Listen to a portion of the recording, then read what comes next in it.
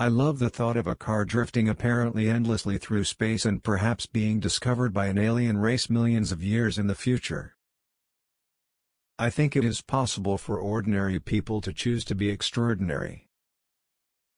The key test for an acronym is to ask whether it helps or hurts communication. To make an embarrassing admission, I like video games. That's what got me into software engineering when I was a kid. I wanted to make money so I could buy a better computer to play better video games. Nothing like saving the world. There are some important differences between me and Tony Stark, like I have 5 kids, so I spend more time going to Disneyland than parties. With artificial intelligence, we are summoning the demon. In all those stories where there's the guy with the pentagram and the holy water, it's like, yeah, he's sure he can control the demon. Didn't work out. The path to the CEO's office should not be through the CFO's office, and it should not be through the marketing department. It needs to be through engineering and design.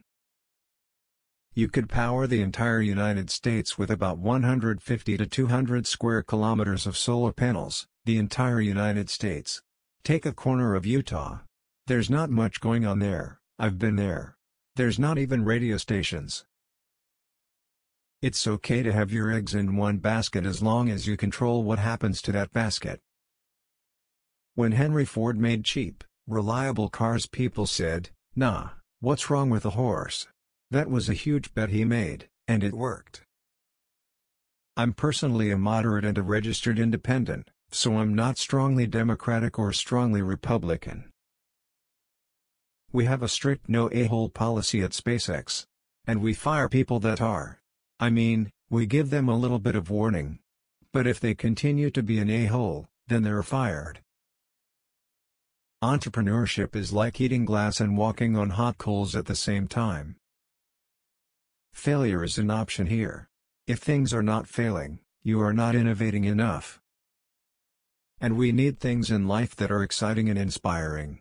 It can't just be about solving some awful problem. There have to be reasons to get up in the morning. Ancient Greece had it all and then committed suicide. Nobody digs your grave better than yourself.